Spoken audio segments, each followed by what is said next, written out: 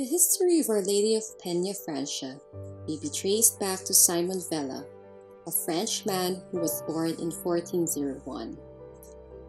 Simon was a very religious person and who had a great love for the Blessed Virgin Mary. One day, while he was praying alone, he lost consciousness. He heard a voice saying to him, "Simon, be vigilant. Wake up. Be on the watch. From now on, your name will be Simon Vela. Go to Peñafrancia, west of this country, and look for an image similar to me. There you will be told what to do." Upon regaining consciousness, he vowed to do what the Blessed Virgin was asking him. He started his mission and traveled far and wide in search of a place called Peñafrancia. For 5 long years, he had reached and explored many caves, hills, mountains and plains in the western part of France, but he could not find Peñafrancia, nor could anybody tell him where it is located. In his search, he reached a place called San Martin de Castañar. Coming out from the church after hearing Mass, he saw a coal vendor and asked him if he knew a place called Peñafrancia. The man accompanied him to a place some distance from the church and pointed to him a hill in the far distance where Peñafrancia could be found. He also learned that in the distant past, the place was occupied by French people who valiantly resisted the vigorous attacks of the Moors, hence the name Peñafrancia, or Rock of France. After a long and weary journey, Simon finally reached the rocky hill. By this time, he was exhausted and very hungry, but he continued the steep and craggy climb.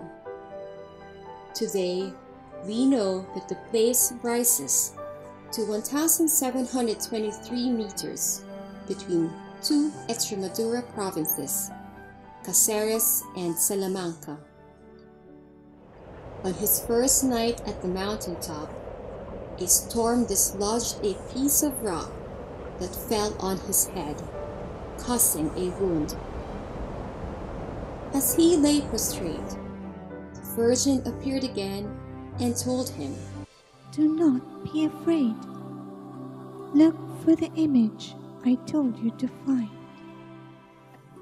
Early dawn on the 3rd day, he saw at a distance a glaring and dazzling light, filling the place with an unusual brilliance.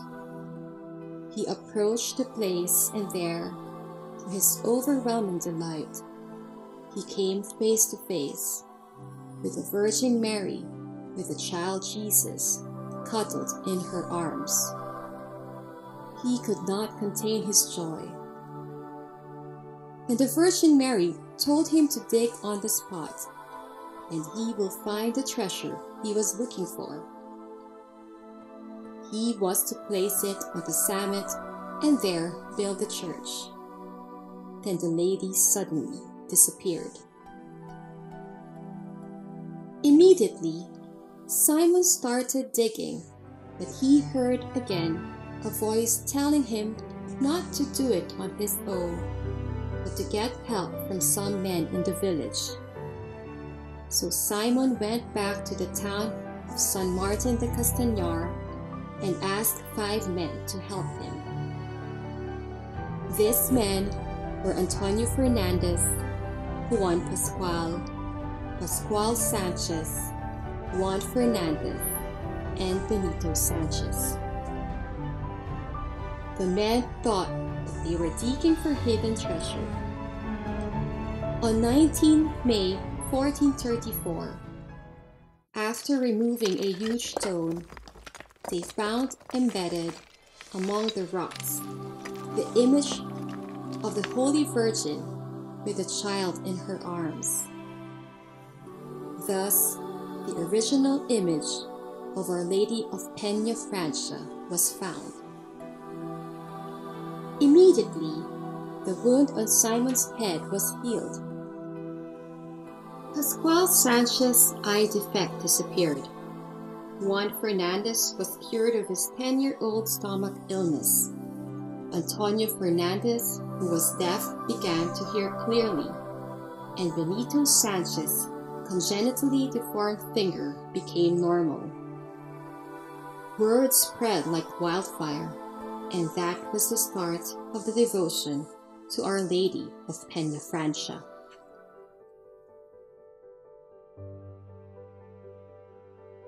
Sometime in the later part of the 17th century, a boy named Miguel Robles de Covarrubias was born to a couple from San Martin de Castañar. Miguel grew up with a great devotion to Our Lady of Peñafrancia. Miguel was a sickly young man.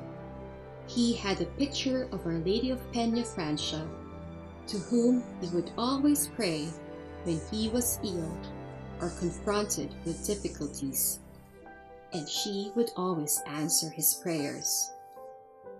He studied at the University of Santo Tomas in preparation for priesthood.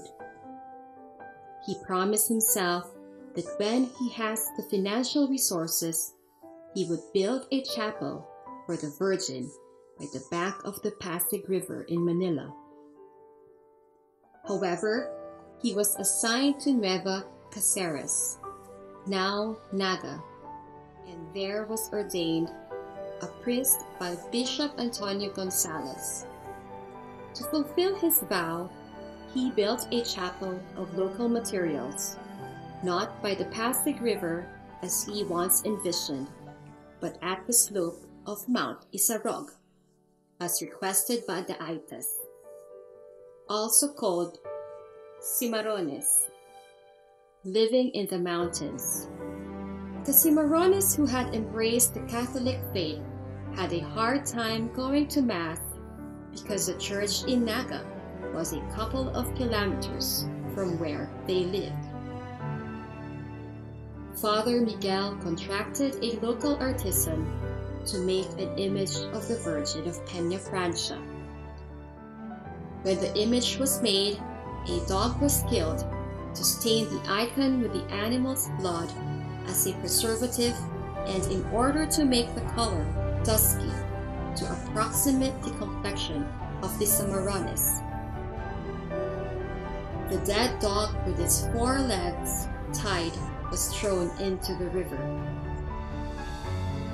In a few minutes, the dog was witnessed swimming to the shore and running to his master's house. That was the start of the countless miracles that Our Lady of Peñafrancia would perform throughout the next 300 years. Every September, a fiesta marks the feast of Our Lady of Peñafrancia, or Ina. The highlight of the celebration is called the Traslación, a procession to transfer the image from its shrine into the minor basilica to the cathedral in Naga, where she stays during the entire novena. The image has to be transferred from the smaller shrine to the bigger basilica, which is almost 2 kilometers away, to accommodate the great crowd attending the festival. At the end of the fiesta, the image is brought back to its shrine, this time by means of a colorful fluvial parade.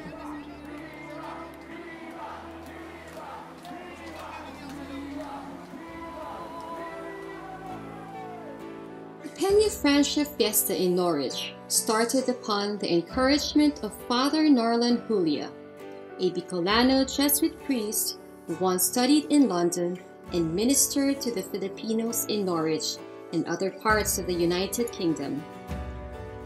In 2011, he suggested that Bicolanos gather for a 9-day novena to Ina and culminate it with a mass and a fluvial procession at the Roxham Roads. For the first 2 years, the Peñafrancia Fiesta in Norwich was participated in mainly by Filipinos in Norwich. But from 2013 to the present, devotees from various parts of the Diocese of East Anglia and even beyond came to join the celebrations held on the 3rd Sunday of September. The feast day itself is preceded by Inas Pagsungko visitation to the communities who would join the Mass and fluvial procession in Norwich. Each year, Ina draws more and more of her children to herself. In her gentle, motherly way, she leads her children to her Son, Jesus Christ.